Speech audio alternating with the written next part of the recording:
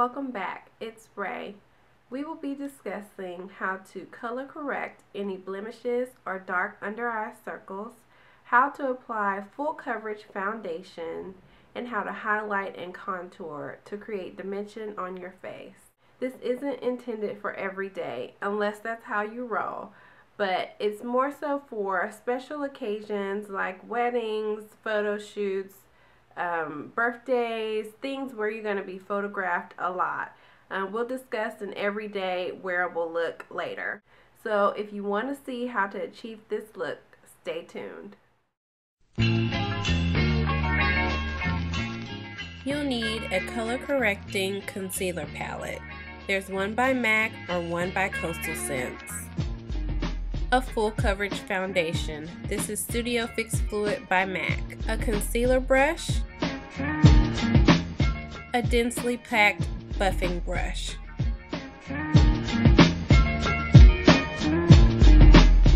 Lavender counteracts yellowish bruises and is used to brighten a sallow complexion.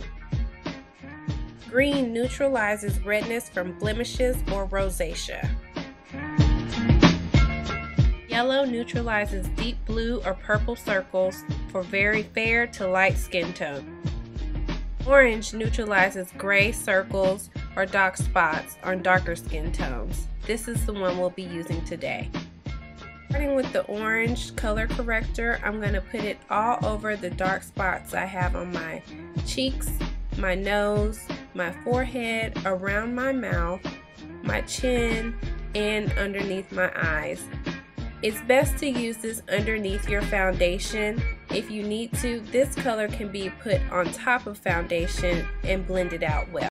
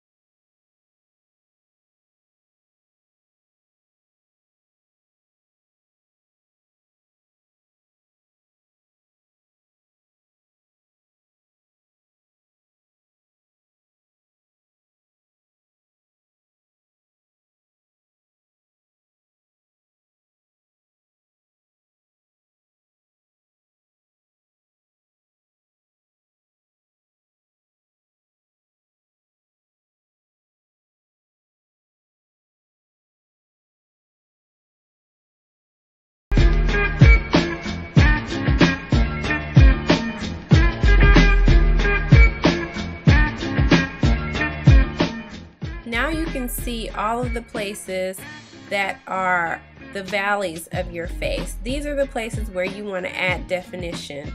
Underneath your cheekbones, in the hollows of your cheeks. You also want to do it around the perimeter of your face to make it look like your makeup gradually starts from your hairline on down. You also want to hide any double chin that you have, and you want to do down your jawline and around your mouth just a little bit. Many of us want to streamline our nose, but we don't have the money for a nose job. Here's the best way to get the effect of a slimmer nose without paying a lot of money.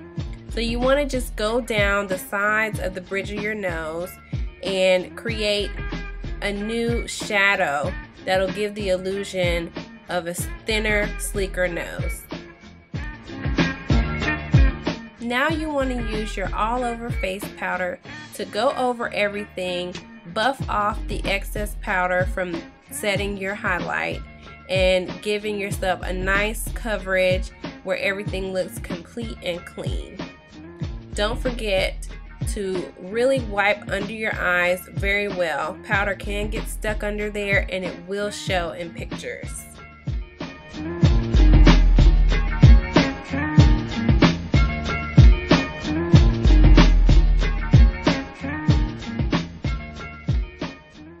So there you have it. I look forward to seeing you next week for finishing touches, liner, and lashes.